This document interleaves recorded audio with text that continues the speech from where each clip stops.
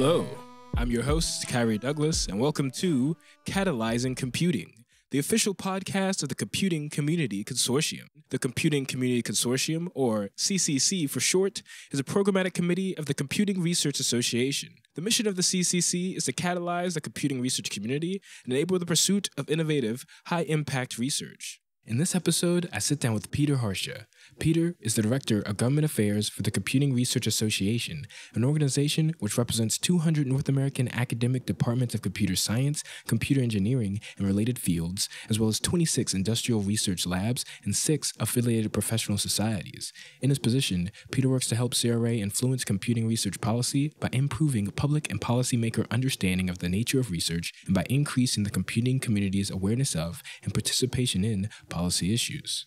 In this episode, we discuss the impact of the 2013 budget sequestration on federal funding for science, the recent push for regulations on foreign research collaboration, and the history of the Computing Research Association. This is part 2 of my interview with Peter. If you haven't heard part 1 and would like to, go catch that and come right back.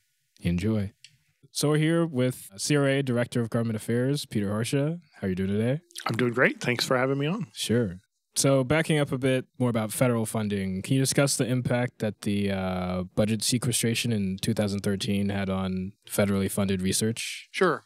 So sequestration, it was a forcing mechanism that Congress used to try and, force itself to come to some solution for the debt problem that the federal government currently enjoys. And the idea was to put together a super committee of folks from both the House and the Senate to try and solve the problem of increasing discretionary spending, how much the government spends on all the programs that it runs, increasing costs for entitlement programs, and the fact that the share of those programs already makes up by far the largest part of the federal government spending right now, and whether or not the tax system needed to be updated to either generate more revenue or cut to stimulate more growth or whatever to solve these debt problems. And so as a way of forcing the super committee to really act and take this seriously, the act contained language that enforced a budget cut over the next 10 years to basically cut discretionary spending in both the defense and non-defense sides of the federal government ledger to reduce spending by some odd $1 trillion, I think, over 10 years, which would amount to about 10% or 11% decreases to federal spending every year over 10 years to get that accomplished. So that was the stick that was trying to be used to motivate the super committee to come up with some reasonable solution that could get passed on a bipartisan basis. Of course, the super committee failed. There's no way they could have solved that problem. So what we were left with was a 10-year budget agreement that set these really artificially low spending levels for all the stuff Congress cares about. And we've been living under that cap regime now since, like I say, FY 2013 might have been the first one. The way Congress has gotten around it, because neither the Democrats or the Republicans think that the caps are a good idea. Right. There are caps on defense spending that the Republicans think are just destroying the Defense Department or would destroy the Defense Department. The caps on non-defense discretionary spending, Democrats think are going to destroy everything else. And so the way they've mitigated those is reach a series of 2-year budget agreements on a bipartisan basis that relax some of those cap restrictions. So this is one of the reasons for the more frequent shutdowns, because they're it's related to it.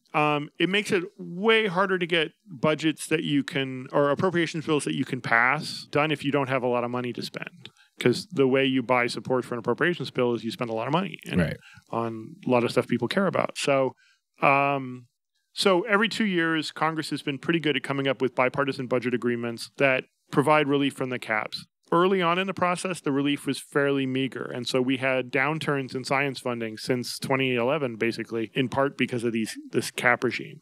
However, in 2018, we got the most favorable budget agreement that's been passed that allowed for the FY18 and FY19 appropriation years to actually show real increases at science agencies, double-digit increases in some cases. So NSF was not quite that fortunate. They got 5% in FY18 and then I think 4% this year in FY19. The issue that we face at the moment is our 2-year budget deal has lapsed. And so now we are back under the last 2 years of this Budget Control Act of 2011, which means if Congress doesn't act to mitigate the cuts, we anticipate agencies would lose 10% or more in each of the next 2 fiscal years. That said, they're working really hard right now to come up with a bipartisan budget agreement. The calculus is a little different now because this will be the first time that they're trying to negotiate that agreement with a democratically controlled House and a Republican-controlled Senate. But I don't think either side wants to live under the sequestration caps. And so I think that there is real motivation to get it done. It's just they haven't yet. Okay. But when they do, we'll put it on our blog and you can hear all about it or read all about it.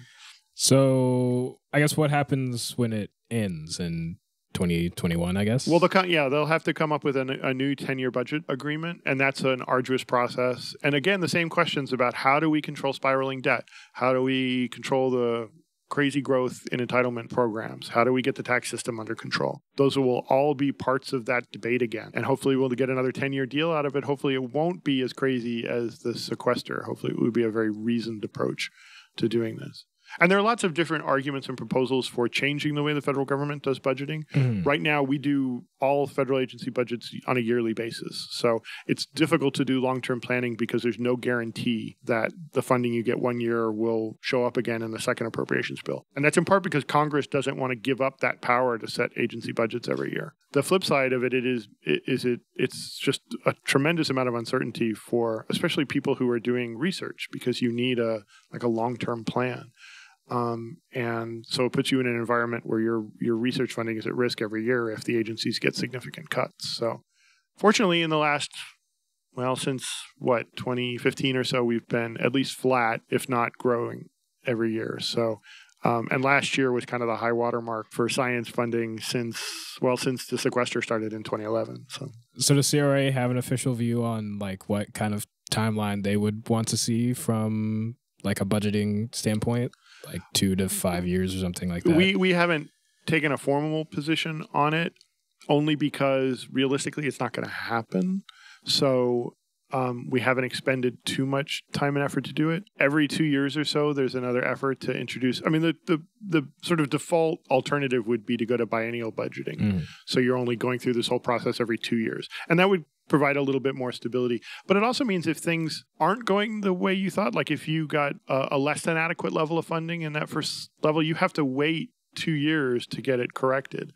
So there are pluses and minuses to that. It doesn't mean it's impossible to get it corrected, but it means it would be a special act of Congress to go ahead and do it. It wouldn't be part of the normal appropriations process. So, but honestly, it's hard to see appropriators giving up that influence that they have every year in the process to allow biennial budgeting to go through. So I'm not sure what the crisis would be to motivate it, to get enough support to pass it. But there are pluses to it. So, I guess we kind of talked about LISP and encouraging science. But beyond that, anything else that members of the science community can do to sort of push past these, politics of austerity, you want to call it, in the federal government? Well, run for offices. You can do that. I say that sort of glibly like it's an easy thing to do. It's not an easy thing to do, but there were more folks with STEM backgrounds who ran in the 2018 election than we've had in decades. And that's great because it will raise the science literacy somewhat in Congress, and I think will result in better legislation and better understanding of the importance of the federal role in promoting innovation and funding science. But running, like I say, is a big step and requires a lot. And it doesn't just mean you can, run for federal level seats. There are plenty of opportunities in your local community and stuff that could use people with real technical background. But there are even easier ways to have some influence in the process. And I used to work for a guy who was the chairman of the House Science Committee way back in the Clinton years, Jim Sensenbrenner from Wisconsin. And he was a Republican. He used to ask every scientist who came in to sort of make their pitch for research funding. He would say, have you gone to your local Rotary Club to make that pitch? Have you gone to your Kiwanis Club to let them know how important this stuff is and what you're doing? Because you know what? I have to go to all those places. And I have to explain it to them when I tell them I want to support science. It would be way better for me if you went there and made the case. So that was a real call. And it's usually a wake-up call to scientists. They don't recognize that they have some role in promoting their own research and promoting the importance of the federal government actually spending money on it. And I actually think that's really good advice. So to the extent you can find opportunities to speak within your own, neighborhoods and communities about the importance of the work that you do and why it's important for taxpayers to fund it. And you should be thinking about that in your head too.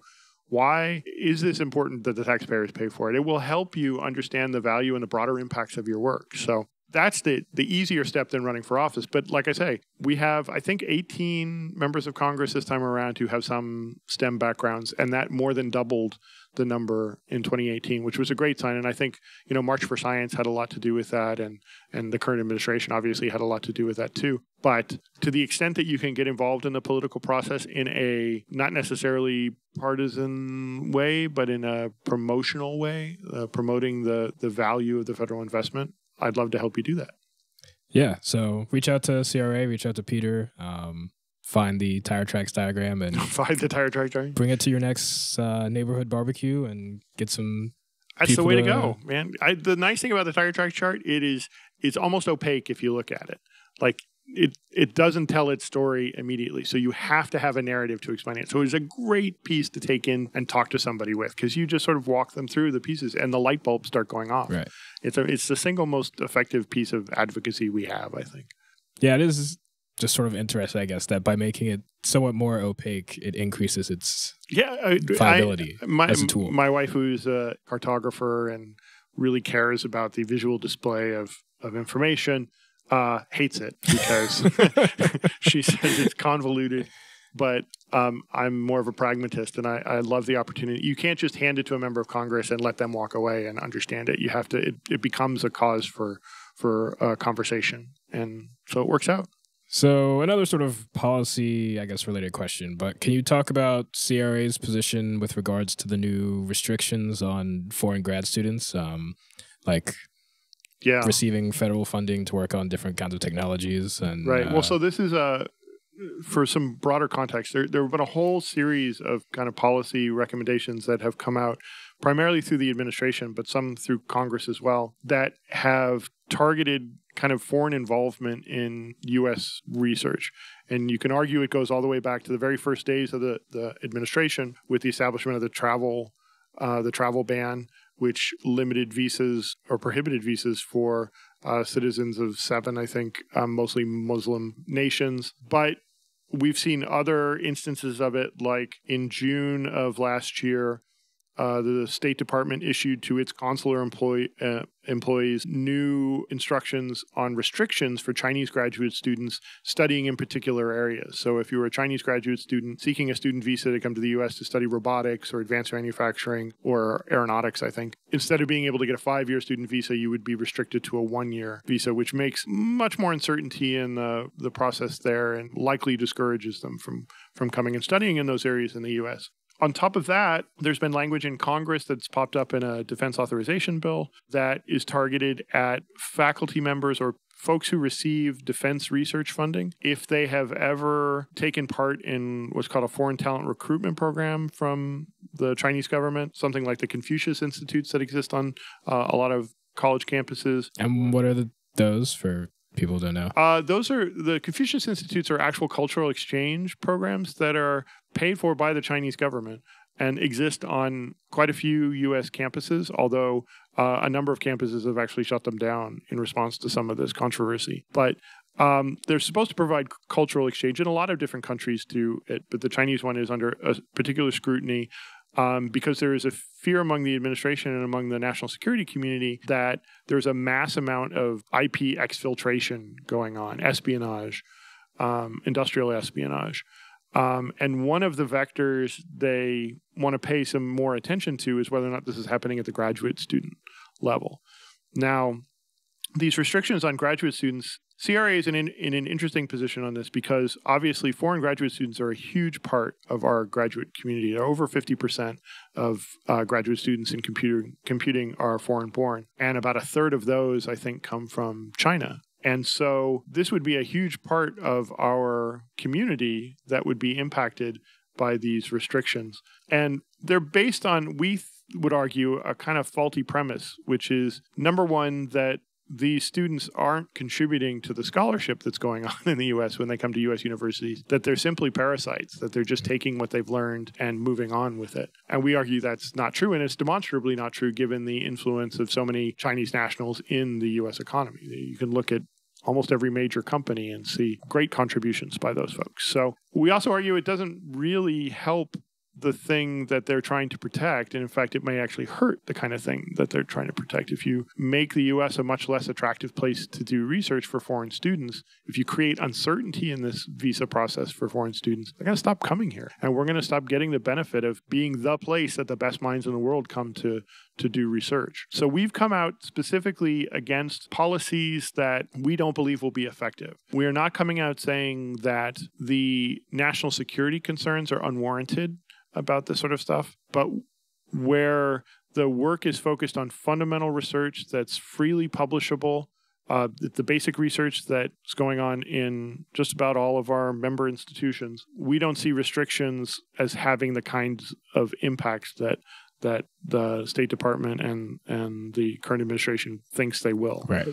So we'll argue against those, but we won't necessarily argue. So there are other policies that are coming out that are in similar veins that we need to look at too. One is this idea of participating in a foreign talent recruitment program is worded so vaguely in the legislation that it essentially means if you've gotten support from any Chinese entity, then the Secretary of Defense would have the authority to strip you of the right to receive any future defense research funding. So you could hypothetically say entire life, for as long as he deems it necessary. Okay.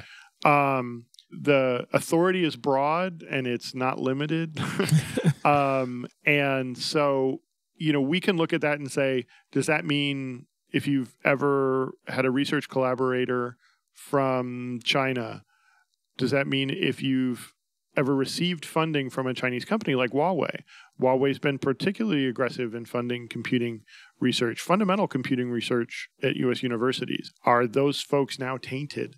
And so the good news there is the Defense Department didn't adopt that language. The Congress didn't ultimately include that language in the bill. The bad news is it seems to have inspired similar language coming out of the agencies themselves.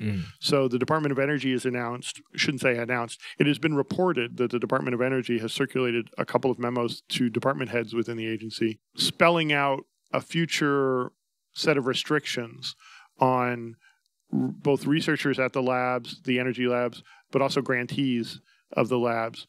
That would also restrict any further funding if you've got foreign collaborations with researchers from, it appears, 30 different sensitive countries on the list. And among those sensitive countries is China. Okay. There's a lot. Who are the other major countries on there? Do you know? Interestingly, not countries like Iran, which were part of the original travel ban, but countries like Iraq and Afghanistan and Yemen and the sort of terror-producing countries that usually find their way onto the list. But there's a standard list that DOE has circulated in the past for other sensitive research that they do that includes 30 different countries. What we understand talking to folks at actual DOE facilities is they believe this is going to be specifically tailored for the Chinese. Okay. But we don't know that for a fact yet. We haven't seen the list. There's also a science and technology risk matrix that DOE is in the process of producing, which will delineate which areas of research are deemed sensitive enough to have these restrictions put on them. We haven't seen that risk matrix yet. We understand the researchers in the labs haven't yet seen that. So, like I say, there's a lot we don't know. We're kind of on our tippy toes trying to figure out what's going on at the different in the labs. But we will keep an eye on it. And like I say, we would oppose specific policies that we don't think would be effective. So we would have to take a look at exactly what DOE was doing and whether or not we thought that was ultimately hurting the U.S. scientific enterprise or if it's a reasonable step to take in the light of a clear national security threat. So we'll see when we know. All right. Well, stay tuned. Follow the blog. Well, I guess in less serious notes, so how have you seen CRA grow over your 18 years with the organization? So we started with like 6 or 7 people in the office, and now we have, I don't know how many we have, 17 in the office right now? 18? 16? Something, yeah, I think something like that. At least double from when I started. So CRA was always formed to be the eyes and ears of the computing research community in Washington. So we've always had that kind of policy role.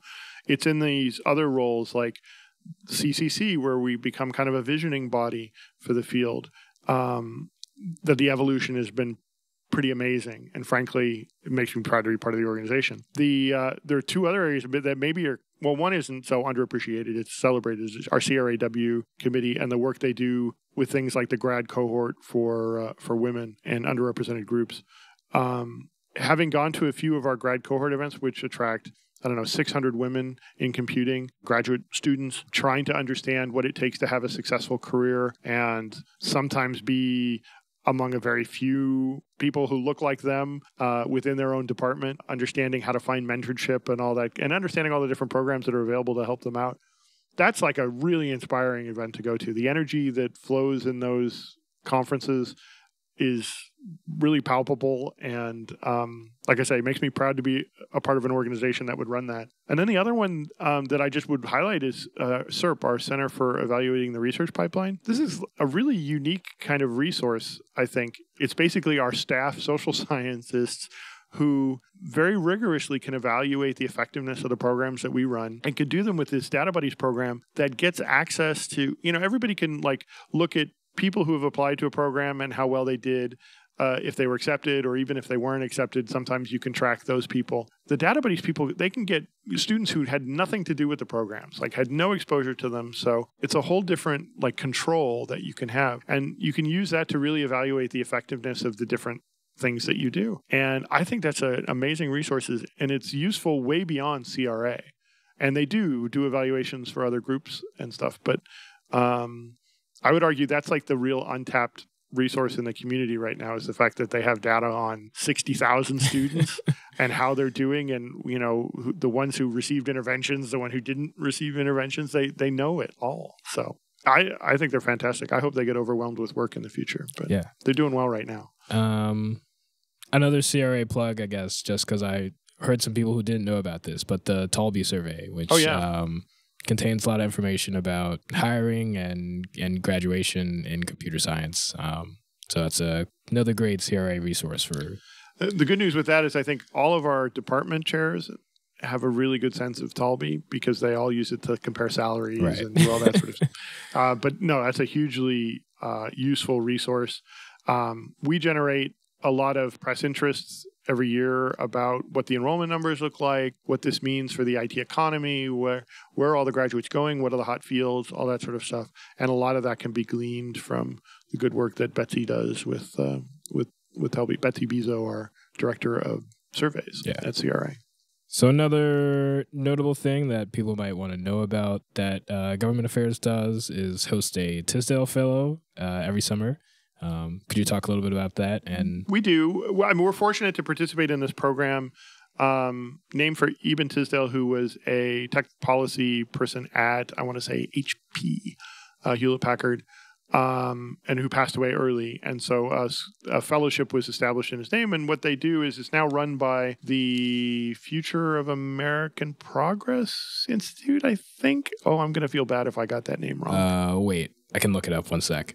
So it's actually the Fund for American Studies, tfas.org, if you want to check out their website. They find basically graduate students or junior, senior level undergrads who have some interest in tech policy, either because they're pursuing a technology degree but have an interest in policy, or because they're pursuing a law track and they just have real interest in technology. And these fellows are superstars. I mean, they're really amazing. We've not ever, we haven't had any that I would really complain about. They've been fantastic. And they've gone on to do some pretty great things too. So they spend a summer with us. We show them around town. We show them how policy gets made. We put them in hearings. We have them track bills and research legislation and kind of just get a real grunt level understanding of how policy gets done in this town. And they get lots of other exposure to other groups from their cohort, all the organizations that they're employed at. So they get a real kind of rounded sense of what it is like to do tech policy. And then they graduate and they go off and they run their own firms, advocacy firms, or they go run their startups. They have, a few tech policy startups, so they go take big positions at Google, or they run think tanks. One of our Tisdale Fellows is executive director of the Mercatus Center at George Mason, which is an influential think tank out here. So it's a great opportunity if you know someone of age, so either early years of their graduate studies or the last 2 years of their undergrad, who has an interest in this field. It's the Eben Tisdale Technology Policy Fellowship Program. If you Google on that, I'm certain you will find the application process. And to be paired with CRA, does the Tisdale Fellowship make the choice, or do you select when you apply? So we run it kind of like a fantasy football draft. They'll accept the number of openings that they have in the program that year, and then we'll get to pick and choose of the folks that they accept. Which one we think would most. We're kind of a unique player in the space because we're the only nonprofit research-based organization that has a fellow. All the other ones are like Dell or the Business Software Alliance or big tech firms, basically, or tech organizations.